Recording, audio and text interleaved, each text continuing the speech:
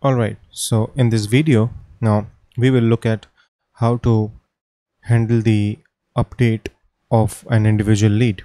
Okay, so let's get started by creating a new URL. I'll copy this post URL here, and so I'll just add some logical spaces to understand. So this is add and save, this is list. Okay, and now this will be update. Function name will be update, and the name will be lead slash update. Okay, inside the controller,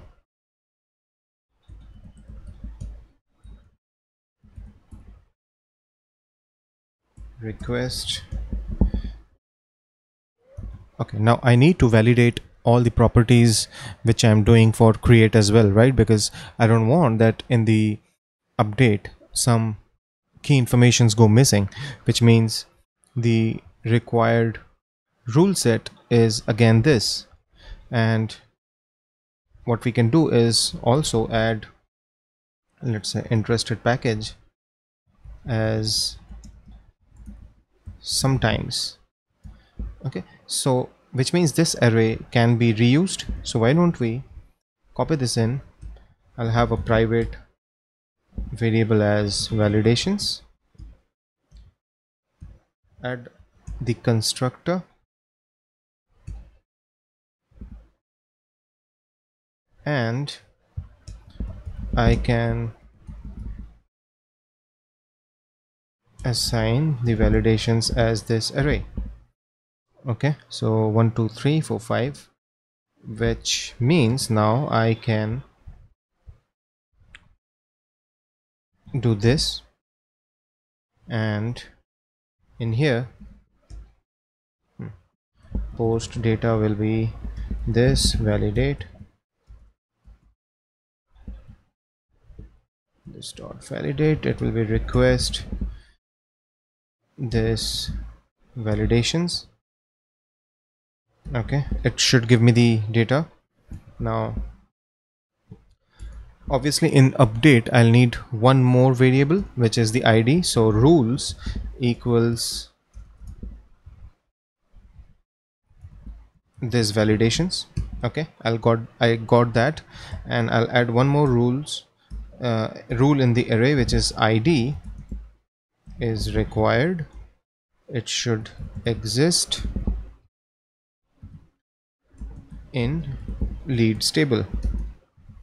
Okay, I hope you got that. So what I have done is, as you can see, I created a private property which is validations, because I don't want to repeat my validation rules. Okay, so I created this private property. It is now being used in my create function, as in the store function, and in my update function. Okay, so the validations are common. I can update only in one place, and I will be sure that it will behave properly. And now that we have the post data, we can load the lead, where ID is post data.id, and I can do an update in this place and return redirect route lead slash view lead is $lead. Okay, so this is as far as the backend goes. So the request will come, it will have all those top fields, which is name, email, DOB, phone number, interested packages sometimes. Okay, and I'll add the ID in here, because in the update the ID is required. Without that I can't do anything, so I need that. Okay, and then we load the lead, we do an update. Why don't we do this? Okay, and now let's see our component. It's an async thingy, so I'll copy this, push it here, and In here I will do update. Okay, I'll still send you this lead thing.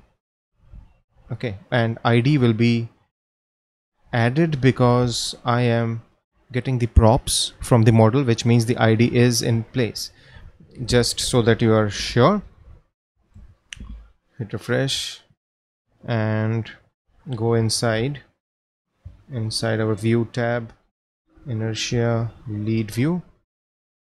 In the lead I have the ID, right? Because the props which was assigned to it have that that ID, right? So I think now everything is done. If we try to some random user, we'll go here and we will change this to some user, some dot user. Okay, let's change it to 7, and this is, let's say, something like this. This is monthly plan, and I hit save. It says validate does not exist. Okay, a small typo. Validate. I will be able to update again because it's a server request. Okay, undefined index ID.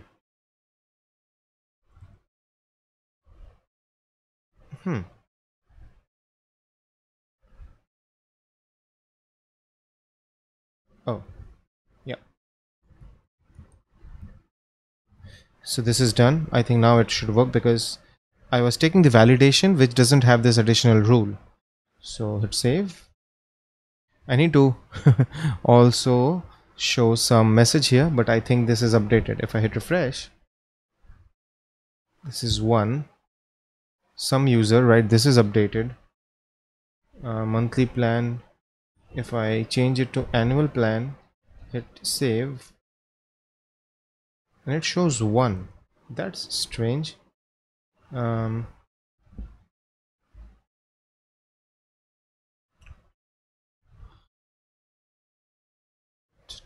Lead slash. Oh, I think I know the problem. The lead becomes 1 because after update it's just a true and false. So fine, we still have the ID, so it doesn't matter. Will this work? But yep, it does. So lead view, let's try one more time. So we have a user, or rather, why don't we add a new one? Okay, spelling mistake. Okay, the E is missing. Email also spelling dot mistake. Okay, 1 2 3 4 5.